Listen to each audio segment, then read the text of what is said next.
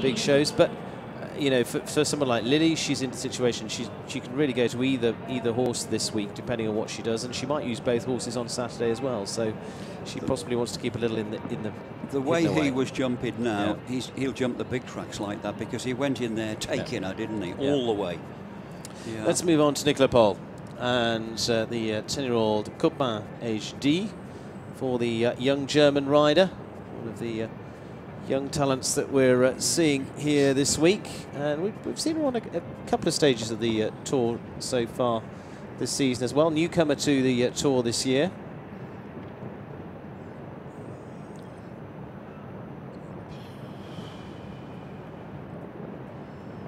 Isn't it great for a young rider like this to come into an arena like this and rubbing shoulders with, well, we've got almost all of the top 20 in the world here this week.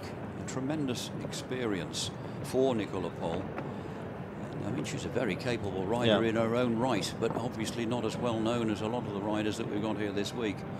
But to be sharing a practice ring with them, walking a course with them, observing them at close quarters, seeing what they do, how they step distances, their strategy of how they use their own individual horses.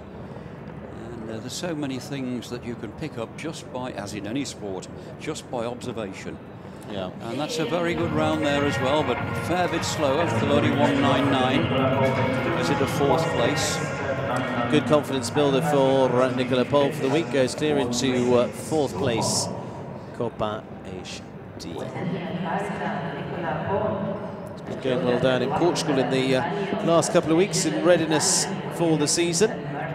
To close out here and really start to... And the interesting thing is, Steve, this time of year, as a rider, I suppose you're into that transitional period between finishing off this season in a big way, but also